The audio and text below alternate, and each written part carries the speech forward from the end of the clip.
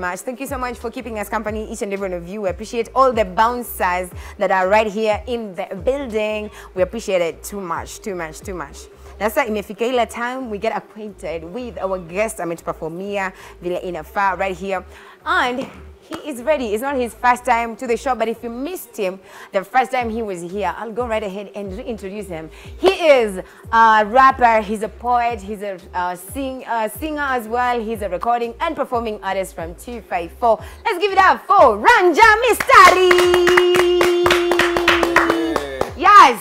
That's what I'm talking about. Woo, this is Ranja Mistari, Mr. Mistari, yo mwenye Mistari, Ranja. Pen game inanipea fame kwa FM, nina airplay. Don't care, mini top player, nikitokea wana complain. Ex anapenda majama wana pesa, lakini bado hiyo ni downgrade. Na make moves, ule ana excuse, hiyo ni nonsense. Okay, let me just cut down. Shinda hapa education, man. Yeah, man.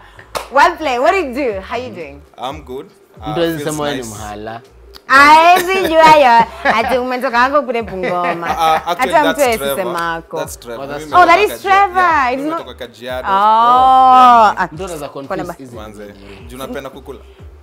Oh, unapenda kukula. Umejianika. Mtu akikuita lazima kukue na token kidogo ya chakula. Uko na bahati, amesikia story ya Jesus wa Tongarena akasema hapo anajitoa. Hata mimi naihepa roho sana. Kwa Wanyonyi ndio amenibamba. Asikia Wanyonyi alidedi, so he went to be with himself. Wallahi. Alidedi? Na ni Jehovah, unajua sio Jesus. Jesus unajua aliresurrect. Jehovah hata hajai kufa yuko tu yani. So, because like when someone dies, he say he's going to be with the Lord. But since he was the Lord, so he went to be with himself. I'm done. You guys are too much. Hustle, though. Right? Respect her. Lakini, yes, his neighbor said he had an accident. He alipigana na mse, and then he actually hit him on the head. Jesus alipigana. Sasa Yesu alifukuza watu chacha kijamu. Kufukuza. Kuna tofauti. Kufukuza na kupigana. Yeye alipigwa. Hiyo tema kwa Yesu. So alipigana. Amekuwa Yesu juzi. So alipigwa with a blunt object on the head, went to hospital, stayed there for a couple of months, came back kujiponya. Kwa Yesu bado. Sasa vile alitoka hosi na akarudi sasa vile akakuwa sasa Yesu. But akona wound. I don't know. But moving on, Sufi, what's up? How have you been since the last time we saw you? It's been a minute. It's been good, manze. Tulikutana even before election, the previous government, the previous year. Yeah, man. Do you know when is today? Oh my goodness! It's literally 1 year since I've been on Bounce Nation. Oh yeah. Whoa. It's a year already. Na mwaka kibash. Manze. Hata keki tu ya happy anniversary. Director pia yeye. Director. Wewe wacha bana. Na ni ile time ya mwezi. Bouncers, hata mwezi niambia feeling leta number tukuweke M-Pesa. Lezi potea, mark lezi potea. Mwezi imekaa poa. Si ndio? Kama si leo aseme kesho. Anyway, yeah, so it's been a couple of months. Yeah, man. And so far so good. I can say doors opened. We went and created, we went and performed, and you know. So actually mimi nilikuwa nasema tulienda tukapata more gigs, tuka connect na wase kwa ground, and I feel like it's now time for Ranja, man, to put out more work. Yeah, you're taking 2023 by the horns. Yeah, by the horns, man. Yeah, that's how it's supposed to be. Yeah, right. And for the guys who are just like watching you for the first time, I know you started music back then in 2018. Yeah, and I know the journey probably hasn't been that swift. So maybe you can tell us, how have you evolved over the years? Probably lyrically, doing rapper, you can't stay the same, obviously. Yeah, so for sure. Yeah, I can say coming up as a rapper, it has been not easy, but I feel like I've evolved through the years. I've struggled to find my sound. I've struggled to find the niche or my audience, people who relate with me.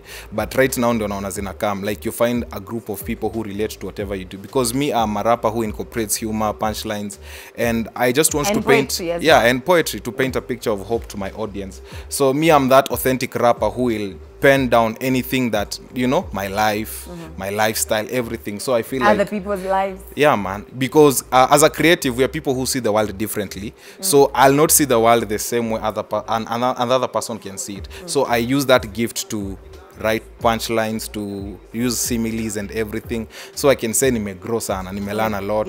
And also I've met a lot of people. Kuna line yangu sema kuna master tumerub my shoulder. Tumemit kina King Slick, kina Jean, and so far so good, man.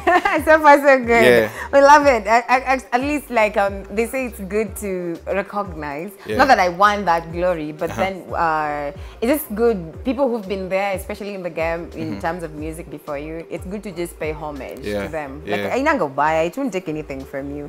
And you spoke about like you've been doing a lot since we last saw you, experimenting with different things. So are we going to see you experiment with different sounds? Am I once a rapper, always a rapper? Yeah, man. I just wanna Ranja metoa gengeton.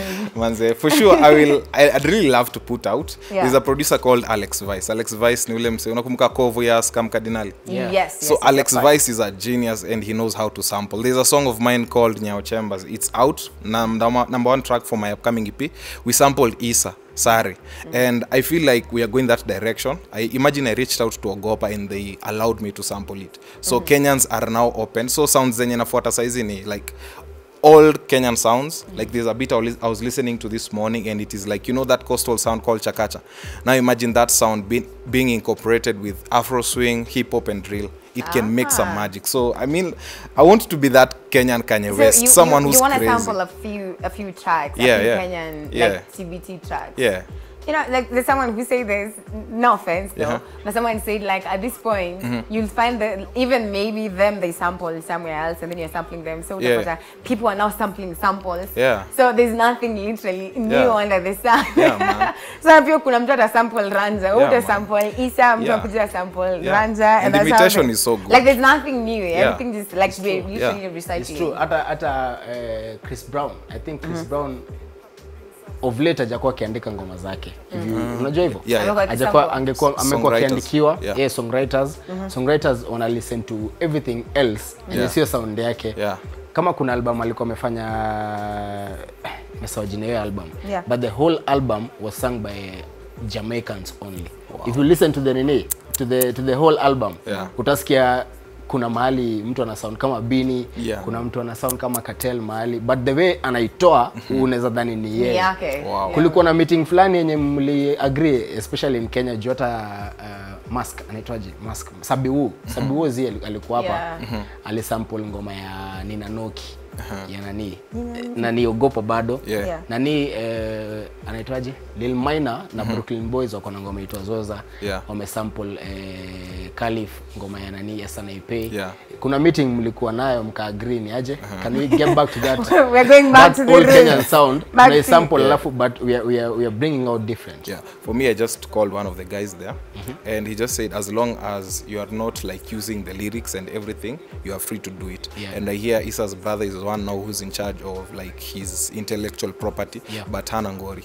If you approach him well and tell them this is what we're doing, and then manze, if Nyao Chambers gets to 1 million views, that's the only time they can come to me, and also I'd be proud. You know, me see mind, by the way. You know, about the money. When it comes to finances, I'm normally open to like, you know, paying them, even producers, like just give people what they deserve. Right. That actually makes sense. And of course, in as much as it's coming from a good place, not everybody is going to perceive it that way. So how do you perceive criticism, especially from, you know, when it comes to your music? For me, I believe kitu nimekuwa nikifanya recently, I've been silencing every external pressure, external information, because hizo ndo zinahinda creatives wengi kukua creative. So for me, I feel like someone's opinion does not have to control who I am as a creative, because first of all, I'm the one who has the gift, as much as they are the audience and they are the one who pushes us. But what I come to understand baadaye, everyone in the world, kina Kanye West, everybody, like everyone, every creative anakuanga tu na audience fulani bambikangi. Even the goats of the goats, kina J. Cole, my best rapper, kuna kwanga na mse ana criticize bado mseka J. Cole. And I'm like, you can't please anyone, you can't please everyone, but at the end of the day, do what you like, and as long as it's coming from an authentic place. Jumi hakuna day ndaenda kupen kitu enye like na wachocha manini, that's the real me. So nimezima tu external pressure. Na hapo ndio consistency ina come through, because I think you need to be consistent ndio watu wakuaminie. Unajua hizi tu ngoma moja alafu for people to believe in you lazima ukue. You have to keep proving them wrong. Ukisema hiyo iwezi unatoa ingine. Alafu wasi unifollow Instagram wanajua freestyles mi utoa like weekly basis. Your consistency because social media has become like something so good. Me niko na wase from like Kitale, Mombasa, and they love what we do. Hatujai meet but Instagram imefanya niko na real fans. Niko na jeshi tu. You're active there. Right, and speaking of that, you mentioned that you've been performing at different venues. So which one can you say has been your favorite so far? Your favorite place to perform? Like you just got on stage like this, everybody's like, bro, Ranja, right, and you shut it down. I performed in Mombasa last year in October in a place Mto Mondoni. Bro, that place was late. Like it was just lit. For real? Yeah, and then it had like young people. English now in Swahili. Ilikuwa Kiswahili. Unarap Swahili. Yeah. All right. And the audience was just crazy. Me, I really feel like Coast kuna audience true ya hip hop. Si unajua like nini inaitangwa uko fulani. Hawa se wote wametoka hiyo side. Huko kuna like the real authentic fans of hip hop. Yeah, man. Uko fulani maumau. They told me Mombasa is my second home. Yeah. Really looking forward to going back there, man. Yeah. And I know you've been working on an EP. How is that coming? Yo, my EP has been years in the making.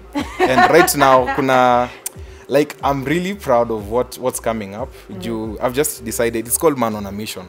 And it's just talking about my life in general, how I see things, how I hunger for success, how I hunger for like change and everything. So hizo ni vitu zote tu nimepen. Like basic lives and last year March I lost my mom. So I want I want people to experience, to hear how grief and healing in a sound from a creative point of view.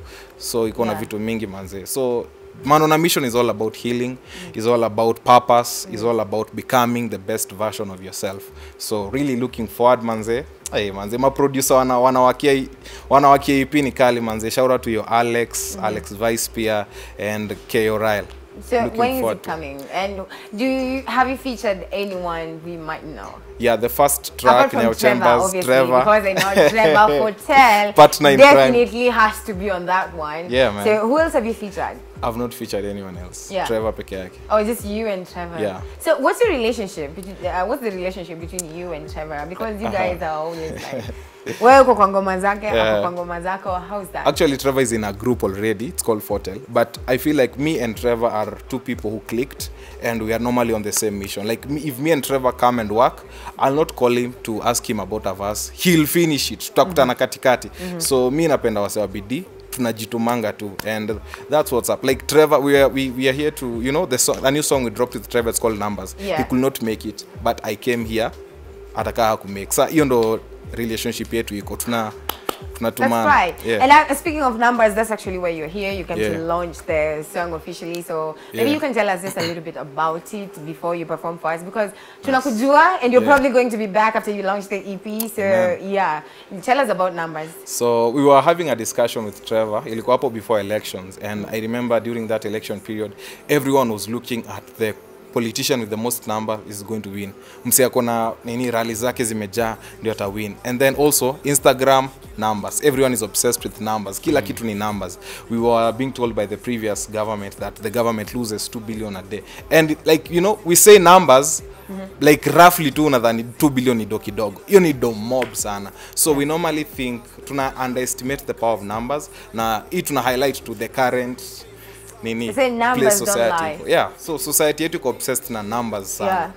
And we're just having a conversation about it. My verse is just talking about account balance kani zero, huna kiburi na ego, vitu material hujua ku reveal real people.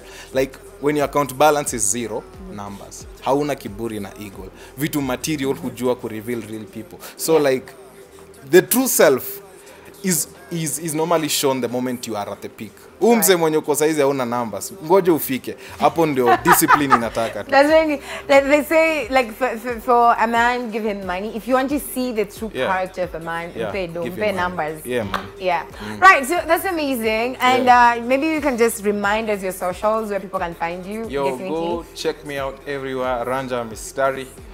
Talk to me, ingia kwa DM, usiogope, slide. Man.